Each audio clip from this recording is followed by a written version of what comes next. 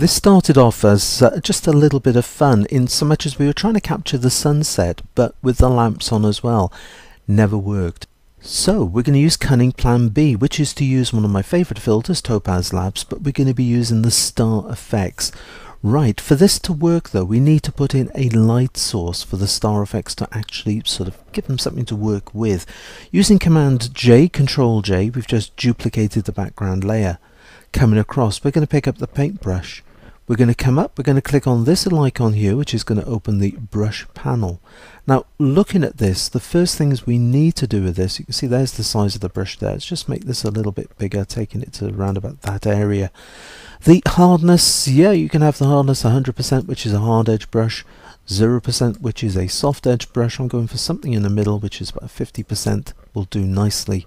The other important thing is to grab hold of this and to twist it round until you have got yourself 90 degrees.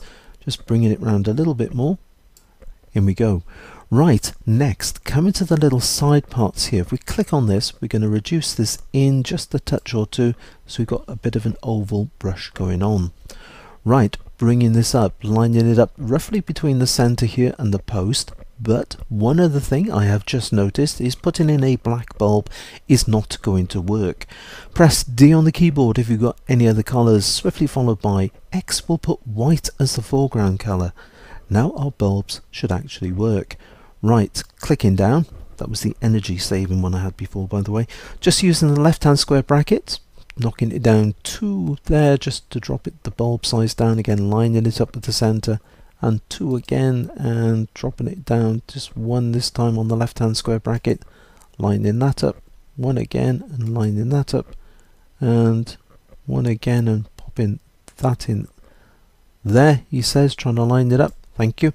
Right, this time making the brush round again, just taking the size up very slightly and clicking down in our lollipop style lamp there. Once we've done that, we can put our brush panel out of the way. So there's our light sources. Right, next we're going to go to filter. We're going to go down to Topaz Labs. We're going to go down to Topaz Star Effects, and this is going to open up the Topaz Star Effects. You will notice it has already turned on some of the lamps. If we take a look at this, we got presets. Now as you bring your cursor down, you'll notice the way it's going over that, and you can see the sort of previews there in the panels taking place. There you are, Christmas lights just gone on, coming through. I'm going to grab hold of the slider, dropping down to sun flare. Now sun flare I think works well, or should work well with this. There's sun flare 1, there's sun flare 2. Yes, right, let's go for sun flare 1. Right, in it goes. Looks pretty good. Taking a closer look, let's come across here. We're going to click on the little plus symbol just to go in so we can see it. There it is, much better. Starting on the top panel, let's come in and go for the combine. Now combine under the mode is what? Well, it's combining the image and the star, or you can take a look at the star only.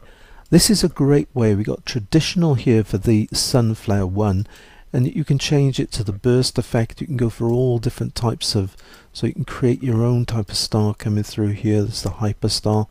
Yep, keep taking the tablets. There's a Hollywood star. I was hoping for Meg Ryan, but never mind. Through we come again, and you can see you've got all sorts. There's the North Star, that looks pretty good. Let's go back for the traditional one there. Clicking on combine again. There we are. Right, just fold this up out of the way. Let's come down to the main adjustment. Now the main adjustment, the top one, threshold, this is quite interesting. If we bring this down, as we start to move it across to the left hand side, watch what happens. We can switch on other lamps. So just bringing it back very slightly like this, and I'm going to use, no I'm not, I thought I was going to use the two together, but there are, you can bring them all on. Switch all the lamps on in one go. Now I'm just going to use the first one here, so just bringing this back. The reason for that is that was so much brighter, I didn't really want that to happen. Coming in for the luminance, if we just bring the luminance out just a touch or two, something into that area, there would be pretty good. Right, number of points, we have got 12. Let's drop it down to 8. That's looks good there. The angle, we can just change the angle of the star, swinging it round just back a touch or two. There would be pretty good like that. Right, coming down to the spread. Now if we bring the spread up, you can see we can make the bulb brighter, which is just what I'm after. That looks good like that. Coming down to the next one, which is the color adjustment. Color adjustment, quite important for this. I want nice warm light, so I'm going to take the temperature down, goes blue, take it right up to the 1 there, and it goes to a nice warm color. Saturation, of course, is the saturation in the colors. Just easing it back a touch or two from that is pretty good. See a nice little bit of red coming through there. Talking about a nice little bit of red, you can also bring in the rainbow strength. Now the rainbow strength gives it a little glow. It's a bit like lens flare, for want of a better words. When you start looking around there, you can start seeing different colors creeping in. Looks really good like that. Coming through, next we're going to go for secondary points and bringing up our secondary points. You can see the way they're just coming through on the edges like that. Like the way that's working. Job done. Glow, yeah, if I take it down any lower, but not going to see much, so I'm just going to leave that where it is. Nearly changed my mind for a second. Bet you couldn't tell, could you? No. There's our halo. We can make it bright and shiny, or we can bring it back down. I think it was around about that area there. Like it. Clicking apply to apply it to this particular lamp. Right, coming back to our start settings. Now with our start settings, I'm going to click on show. So we're now using the show brush. If we come across, if I click on this, what it's going to do is it puts in almost like a default star. So let's click hide. Let's come and click on Sunflare 2. Now if we go for Sunflare 1 again, this time I've still got my hide brush. You sometimes need to make this quite a bit bigger for it to actually work out on this. It can be a little bit stubborn. Thank you, it behaved itself this time. Coming down to show, going to drop my brush size down to that sort of area like this, and clicking down doesn't make a huge difference the size of the brush. In that goes. Yep, like the look of that. Let's try for 2. Ooh, yeah, like the look of that. Let's try for nope, push my luck. So let's take this one out. So I'm just going to paint over that area there for the hide. So we're just now working with these two.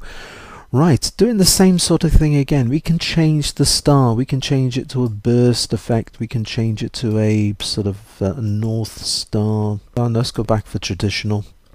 Right, coming down for the main adjustments, and the main adjustments, once again we have got the threshold where we can sort of pull. If I pull it up a little bit, you may notice,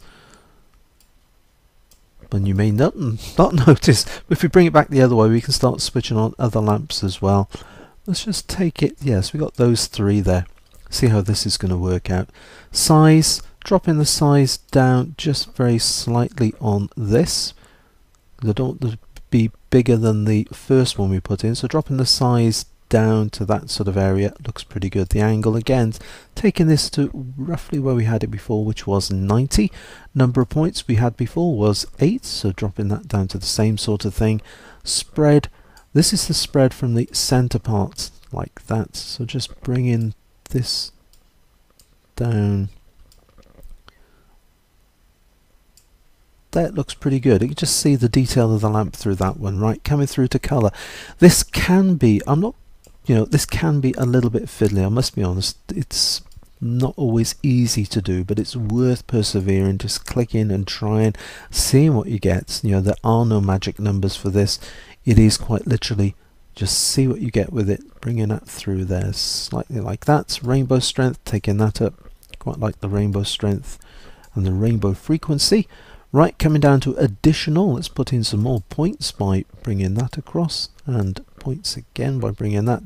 The glow effect, and you can see just dropping the glow effect down to that area there. I just want more of a, in fact this is where it gets difficult, want more on one and less on the other. Right, coming through to that sort of area, that looks pretty good. Just taking the ring down slightly there. Right, clicking apply. That should do nicely.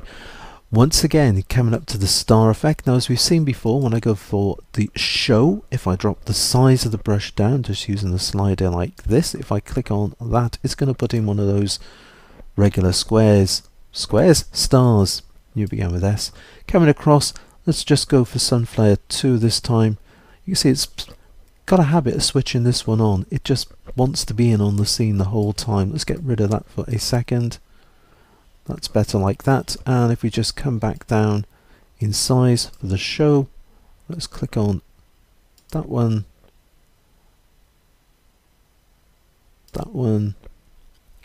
and this one. I'm going to try that one again. Brilliant. Like it. Right, coming through. Let's come through. So you can see the flexibility of it. You can still come in, you can still change it even though we've applied it once. Size, let's start off with our size and bring it our size down, and just that sort of area there. Brilliant. That's it. Great stuff. Right. Threshold, leaving it where it is. Luminance, yeah, worth grabbing hold. Yeah, perhaps not. Grabbing hold of the sliders, moving them back and forth, seeing the way they look. Something in that area there looks pretty good. Number of points, 13. Let's drop it down to keep it consistent, 8. Spread, and spread is looking pretty good like that. Right. Colour. Colour is right up there in the temperature, so let's just bring the saturation across just a little bit, something back a touch or two. You'll notice the way the colours are varying now between reds. We've almost got like a green effect there. Quite like that though. So we've got the rainbow strength up. Let's hit the rainbow frequency again, and love the way that's looking. Great stuff, because when these lights come on, they all tend to work at a different temperature before they come through. And yeah, why not have a bit of colour as well? Right, it's coming through. Secondary points, let's whack that up a bit. Yeah, give it a bit more of a bursting effect. Great stuff. The ring flare, dropping the ring flare down slightly again. There it is. You can just see that's they're working away nicely there as well. And yeah, I like that. That's working well. Right, clicking apply. Going through, we can now click OK. That's going to take us through. We're back into Photoshop. Fantastic. In the next section, we'll be taking a look at actually sort of bringing it through a little bit further, just working through it a little bit more until we get that sort of effect there. So please join me in the next video.